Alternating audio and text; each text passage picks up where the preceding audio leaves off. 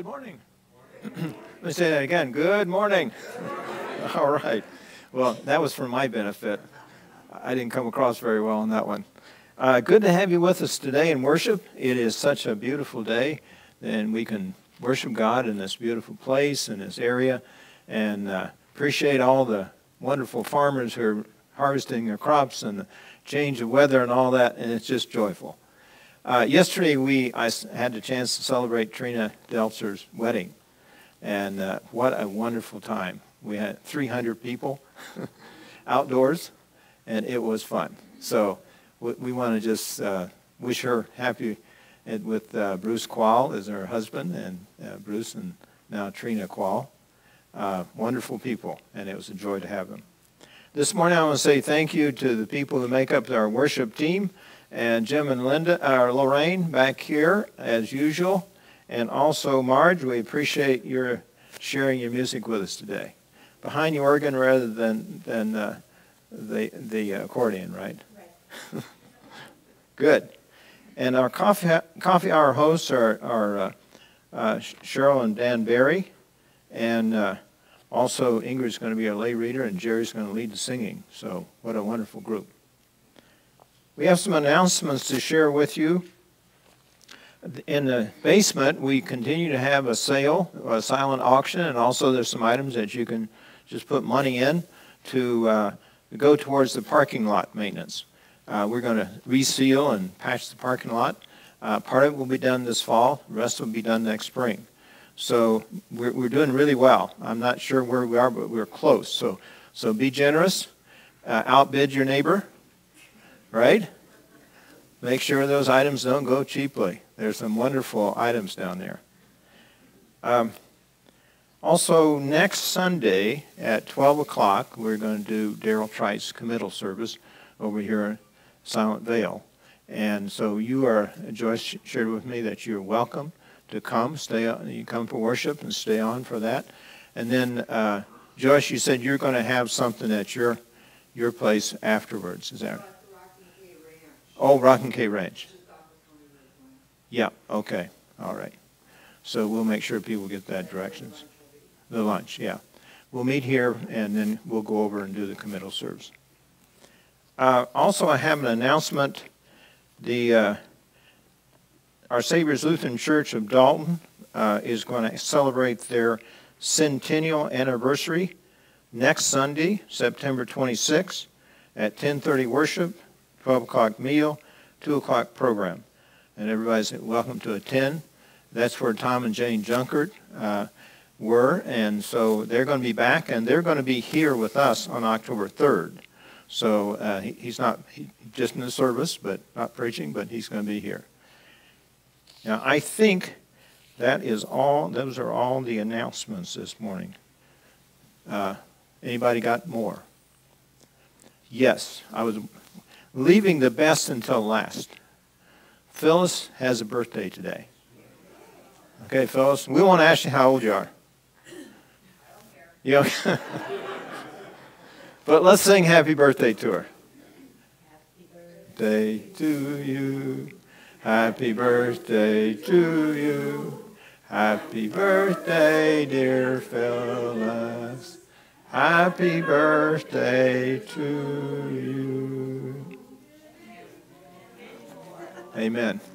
Unfortunately, we also announced that Merv is back in the hospital, so we want to continue praying for him and for Phyllis as she cares for him. So they're tough times. Other announcements or prayer concerns that we'd have this morning? Okay, Ingrid's going to come up and use a call to worship.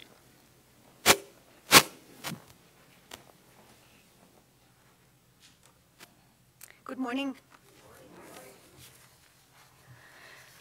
Please stand and join me in the call to worship.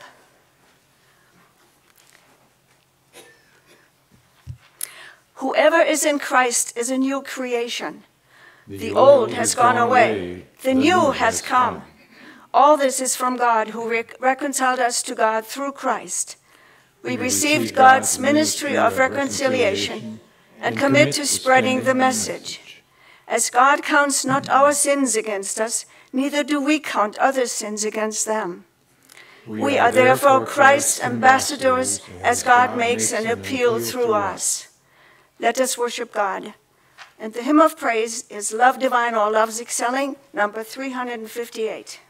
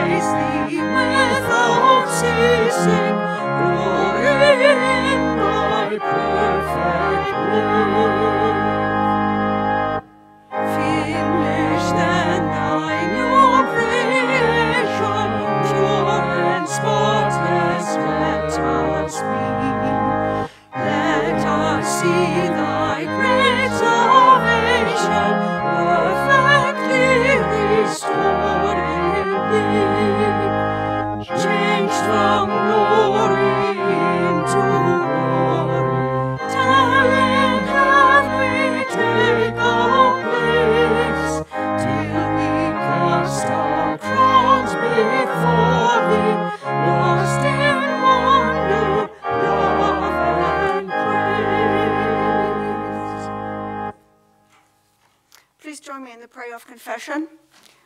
O Lord, our God, you are wise. You know our thoughts before we reveal them to you. You know our joys and fears before we name them to you.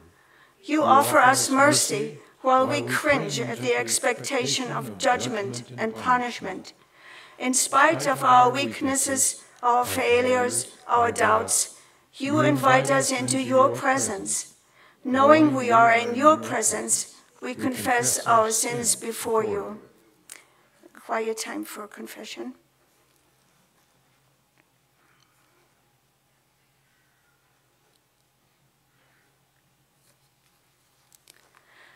Jesus shared these words of good news. I leave behind with you peace. I give you my own peace, and my gift is nothing like the peace of this world. Friends, believe the good news. In Jesus Christ, we are forgiven. Thanks be to God. And the response is number 482, Sanctuary.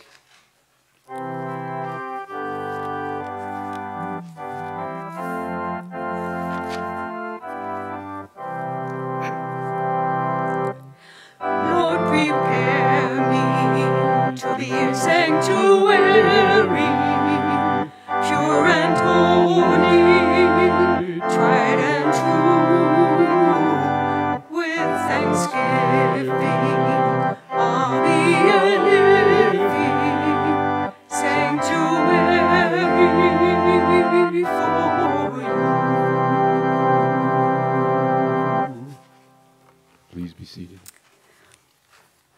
First scripture lesson is from the letter of Paul to the Philippians, chapter 2, verses 1 through 16.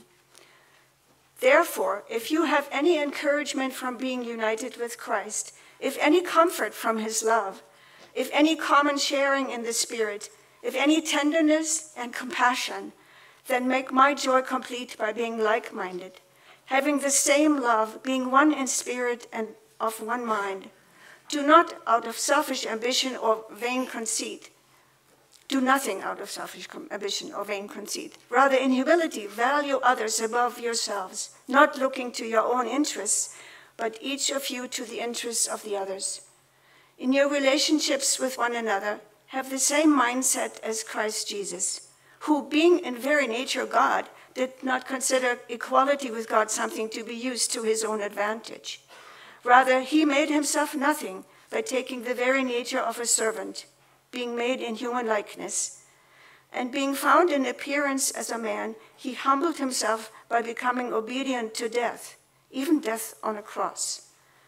Therefore, God exalted him to the highest place and gave him the name that is above every name, that at the name of Jesus every knee should bow in heaven and on earth and under the earth, and every tongue acknowledge that Jesus Christ is Lord, to the glory of God the Father. Therefore, my dear friends, as you have always obeyed, not only in my presence, but now much more in my absence, continue to work out your salvation with fear and trembling. For it is God who works in you to will and to act in order to fulfill his good purpose. Do everything without grumbling or arguing, so that you may become blameless and pure, children of God without fault in a warped and crooked generation. Then you will shine among them like stars in the sky as you hold firmly to the word of life. And then I will be able to boast on the day of Christ that I did not run or labor in vain. And the second scripture comes from the Gospel of Matthew, chapter 21, verses 23 through 32. Jesus entered the temple courts, and while he was teaching, the chief priests and the elders of the people came to him. By what authority are you doing these things, they asked, and who gave you this authority? Jesus replied, I will also ask you one question. If you answer me, I will tell you by what authority I am doing these things. John's baptism, where did it come from? Was it from heaven or of human origin? They discussed it among themselves and said, if we say from heaven, he will ask, then why didn't you believe him? But if we say of human origin, we're afraid of the people, for they all hold that John was a prophet. So they answered Jesus, we don't know. Then he said, neither will I tell you by what authority I am doing these things. What do you think? There was a man who had 2 sons. He went to the first and said, son, go and work today in the vineyard. I will not, he answered, but later he changed his mind and went. Then the father went to the other son and said the same thing. He answered, I will, sir, but he did not go. Which of the 2 did what his father wanted? The first, they answered. Jesus said to them, truly I tell you, the tax collectors and the prostitutes are entering the kingdom of God ahead of you. For John came to you to show you the way of righteousness, and you did not believe him. But the tax collectors and the prostitutes did. And even after you saw this, you did not repent and believe him. This is the word of the Lord. Thanks be to God. And the choir is singing now.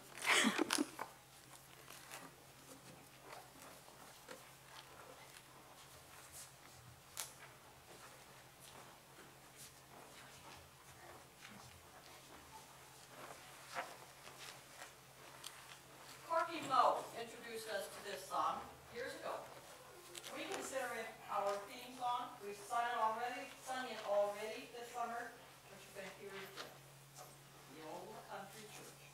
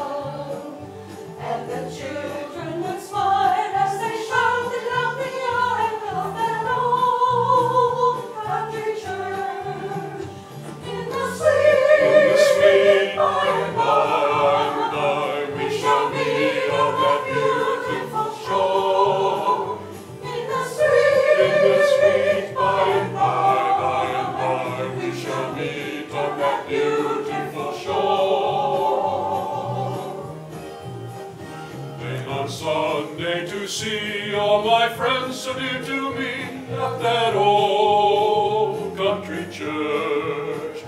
And it come time for prayer, everybody would be there at that old country church. Leading, our lady, safe and secure from all alarm.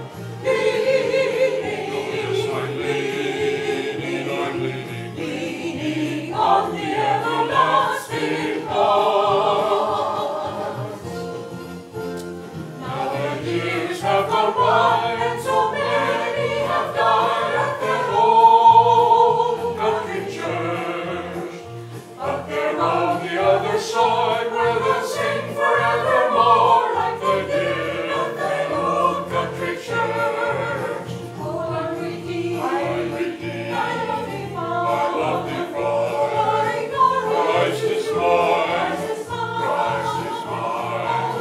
All to him I now reside, I have been redeemed. Oh, I'm redeemed, I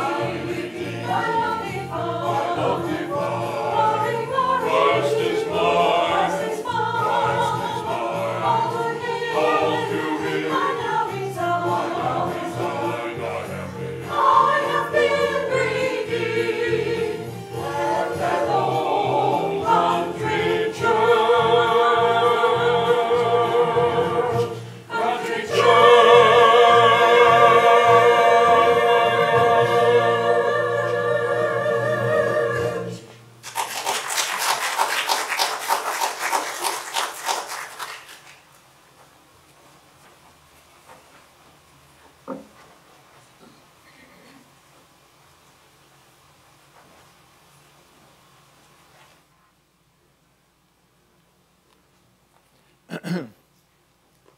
You know, choir, as you sang that, couldn't help but remember my experience at the old country church. It was southeastern Kentucky. It was uphill both ways. It was hot.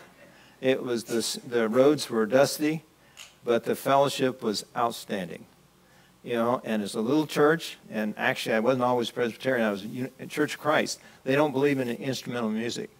Singing was terrible, but the church was wonderful. The old country church where you can really support and encourage each other. So before we share in the sermon, let us pray.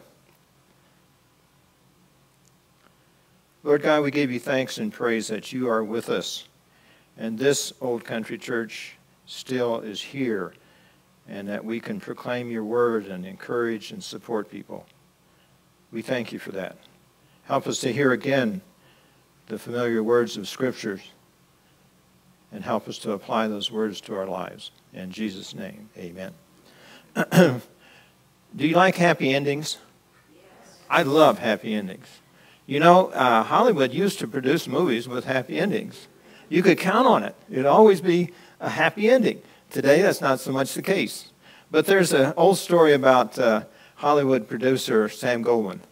And Billy Wilder was his director and did a lot of movies for him.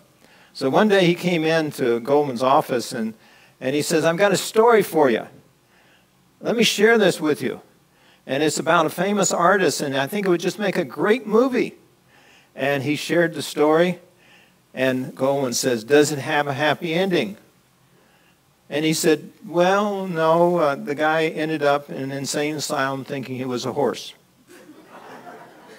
And Goldwyn threw him out of his office. Get out of here. So Wilder wasn't going to give up, and he poked his head back in, and he says, what if the horse went on to win the Kentucky Derby? My friends, we love a happy ending. And Paul talks about a happy ending. And he talks about the church. Paul's got a great hope. And I do too. You know, with all the troubles the church has had over the years, I still have that great hope that the church is that community on this earth where God's purpose and plan and presence can be lived out in our lives. And we can be Christ to each other. I still have that. A task force for membership growth in the Presbyterian Church came up with this understanding of the church. They wrote, God's intent is that there be a human community that enjoys God's presence, reflects God's image, and cares for God's earth. Enjoys God's presence, reflects God's image, and cares for the earth. That's a pretty good description of the church. That's a good description of who we are. You know, Paul is talking about the church when he writes this passage in Philippians, the letter to the Philippians. He says, so if there's any encouragement in Christ, any incentive of love, any participation in the Spirit, any affection and sympathy, complete my joy by being of the same mind, having the same love, being in full accord in one mind. Do nothing from selfishness or conceit, but in humility count others better than yourselves. Let each of you look not to his own interests, but also to the interests of others. Have this mind among yourselves, which you have in Christ Jesus. Now, Paul's not talking about the world. He knows that the world is always going to have problems, lots of problems. And there's going to be hatred, and there's going to be war, and there's all these things are going to go on. But Paul is talking about the church, who we are, right here, Maine Presbyterian Church, and churches throughout this world. My friends, I've traveled a lot of places in the world, both east and west. And every time we get together with Christians, no matter where it is, no matter if it's a little dumpy shack someplace in the backwoods or a great cathedral, there is a qualitative difference in the relationship than if we were just meeting with anybody. And let me share with you one example of that. Years ago, before the Berlin Wall came down, when the East was still communist, we took a group to the eastern part of Europe to encourage Christians. It was a bit of a risk. But I remember going to Berlin, and we had a meeting with this one pastor and some of his parishioners. And it was kind of clandestine. We parked the van around the corner from where this pastor's apartment was, and it was at night. And then we kind of, one by one, not all together, made our way to these stairs that went up this old apartment building. And the stairs were dimly lit. And we came up to the top of that stairs, went into this room, and there sat 13 German, pretty much early college students, and their pastor. There was a glow to that room. I mean, there was something about that experience that was so different than what you could imagine just going up and meeting somebody. And we had the most wonderful evening and the most hopeful evening because they were in Christ. They were in Christ. You see, if you want to know what the difference is, you just look at this passage where Paul talks about if there's any encouragement or any love or any participation, but always after each one of those phrases there's an implied in Christ. And if you look at the Greek, which every once in a while I do, no expert, but I look at that, and we find that that phrase means that Christ is coming up alongside us to be a comforter and to be an encourager. My friends, Christ is our unseen companion. And that's the difference. It's when we get together as Christian bodies. That's the difference from that and the world. My friends, can you imagine what Paul's talking about here? I mean, it's not just some theory. Paul is talking about the church. He is talking about what we can experience right now. I have long been convinced that Christ's message has to be embodied somewhere, and that's in the church. We need an embodiment of Christ's message. We can't just make it theoretical and sound good and all that, but it actually has to work someplace. And I've always been convinced, wherever I've served as a pastor, that we need to work on applying those principles in our lives. because God doesn't just want us to be nice. Minnesota nice is great, isn't it? But God wants us to be transformed. Not just nice, but be transformed. My friends, I think this is the crux of the matter. When we realize that every time we meet as Christian people, Christ is next to us. And what we're doing is being Christ to the person next to us. There's a great story out of the 19th century. Thomas More, who was an Irish poet, he got married and then very quickly went on a business trip to another place. And while he was gone, his young bride contracted smallpox. And she was so disfigured that she wouldn't let anybody see her. She pulled the curtains. And when Thomas More came back and wanted to see his wife, she said, "No, I won't let you in because I am so disfigured. I don't want to give that impression to you." And so he said, "Okay." But that night he wrote a song. And he said to his wife, "I want to sing this song to you. Believe me, if all those enduring charms which I gaze on so fondly today were to change tomorrow and flee from my arms like fairy gifts fading away, thou wouldst still be adored as this moment thou art. Let thy loveliness fade as it will, and round the dear ruin each wish of my heart would entwine itself verdantly still." And when he finished his song, his wife got out of bed, went over and opened the curtains and let the sunlight in. My friends, she was able to do that because of Thomas More love. But we're able to do that even more so because of the love and the forgiveness of Jesus Christ. I'm convinced that God wants us to be Christ to each other. God wants us to come alongside those who are hurting and those who are rejoicing and be there with them in every step of the journey. One of my favorite verses in the Bible is from Colossians 1. And it simply goes that the secret is simply this: Christ in you. Yes, Christ in you, bringing with him the hope of all the glorious things to come. Now think about that. The secret is simply this: Christ in you and me. You know, God took that chance. And he said, I'm going to leave behind me this community on earth, and I'm going to give myself to them, and then I'm going to trust them to be Christ to somebody else. I see that happening all the time in this church. That's why I like to preach on it.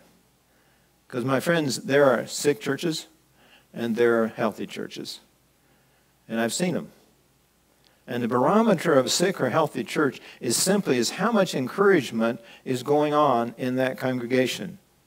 How much support is going on. How much caring, how much being Christ to the other person is going on. We can have the best programs in the world.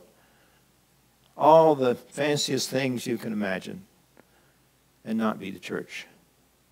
Because we're the church when we're Christ to each other. Albert Schweitzer was once asked, who is the greatest person in the world? And he said this. He says, the greatest person alive in the world at this moment is some unknown individual in some obscure place who at this hour has gone in love to be with another person in need. That's the greatest person in the world. To go and be with another person in need. My friends, God comes alongside of us. God helps us. God blesses us. God empowers us to be the church. And we need it with each other. And we need to communicate that to the world. That there's a place, no matter how bad things get in the world, there's a place where God's love is. And we experience that and we share that. And all the people said, amen.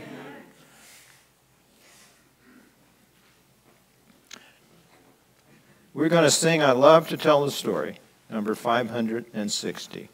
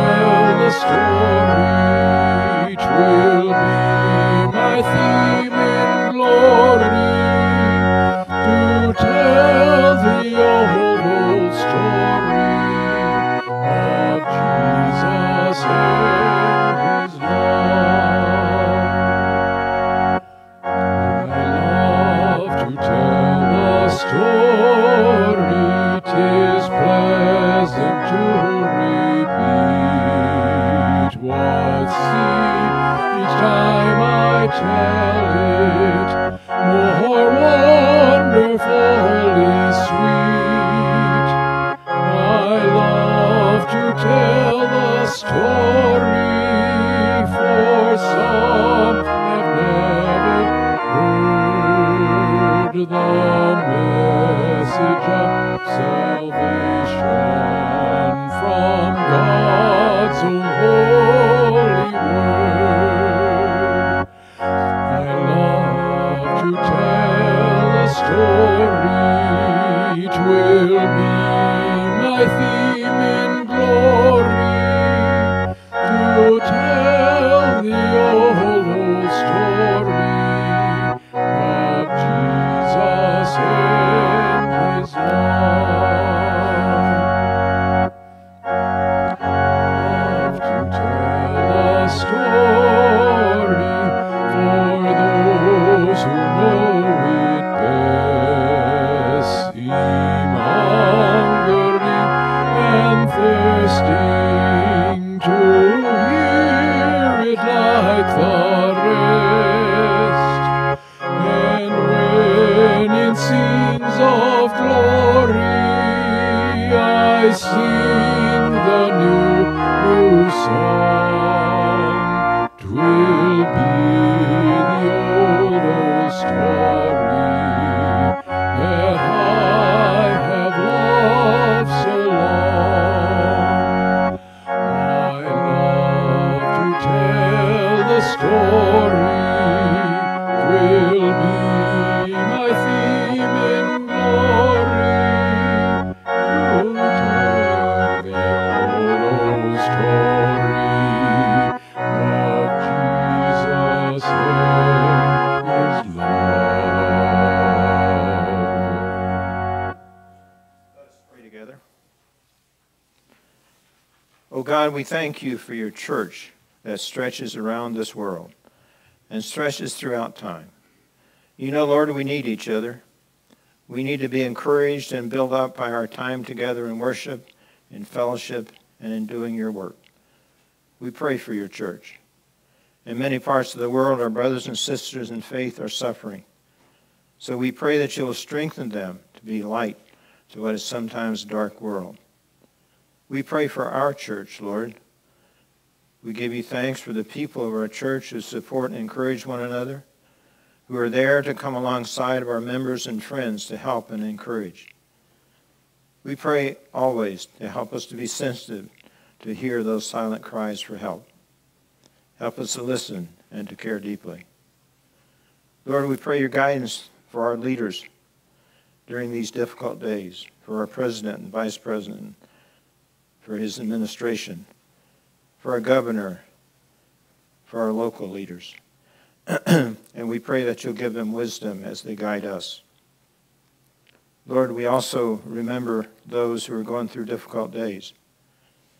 We pray for Arlene Seaman, Mark's mother, and his sister, and his family during this time of loss. We pray for John as you continue to heal him. We pray for Bob and Sharon, and for Bob and Chris. And we pray that you'll continue to heal Maybell.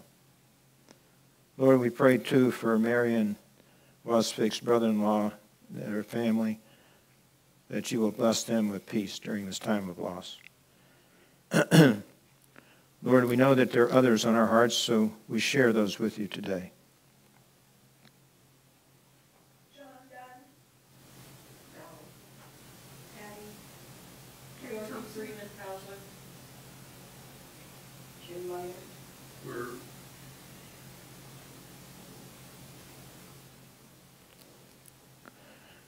Lord, we thank you for hearing our prayers, and we bring these to you with the confidence that we have in our Lord Jesus Christ, who taught us to pray, saying, Our Father, who art in heaven, hallowed be thy name. Thy kingdom come, thy will be done, on earth as it is in heaven. Give us this day our daily bread, and forgive us our debts as we forgive our debtors. And lead us not into temptation, but deliver us from evil. For thine is the kingdom, and the power, and the glory forever. Now, Would you please bring forward our offering as we sing the doxology?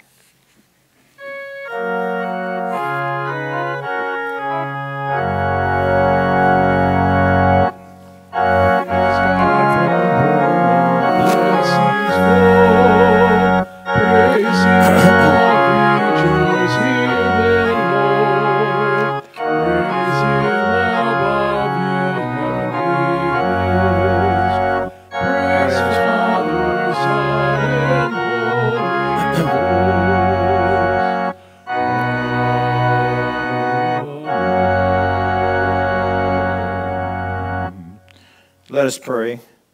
Oh God, we thank you for the many gifts that you give us. Thank you that you allow us to give back to you. And we pray that you'll take the gifts that we bring today, that you'll multiply them, use them for your purpose in this place and throughout the world.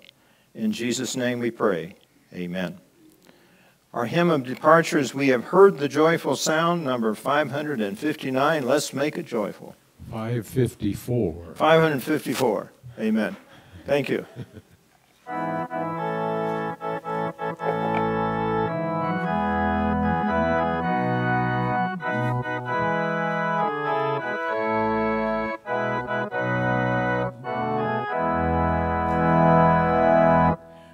have heard the joyful sound.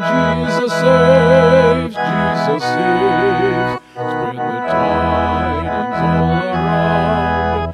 Jesus saves, Jesus saves. Lay the news to every land. Climb the steeps and cross the waves. Onward 'tis our Lord's command. Jesus saves, Jesus saves. Ended on the rolling tide. Jesus saves, Jesus saves. Toiling sinners far and wide. Jesus saves, Jesus saves. Sing you islands of the sea. Echo back you ocean caves. Earth shall keep your jubilee. Jesus saves, Jesus saves. Sing above the battle strife. Jesus saves, Jesus saves. By his death and endless life. Jesus saves, Jesus saves. Sing it softly through the gloom. When the heart for mercy craves. Sing it triumph for the tomb. Jesus saves, Jesus saves. Give the winds a mighty voice. Jesus saves, Jesus saves. Let the nations now rejoice. Jesus saves, Jesus saves. Shout salvation full and free. Highest hills and deepest caves. This our song of victory. Jesus saves.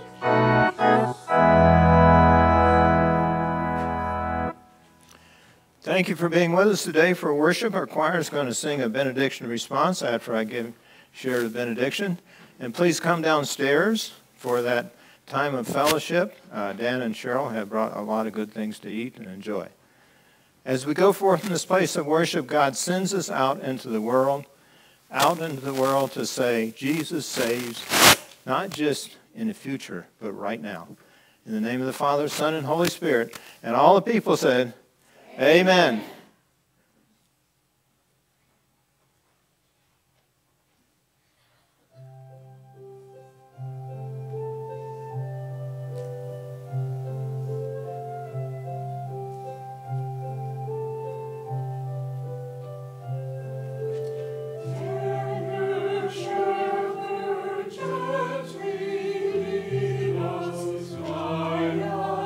As we go our way.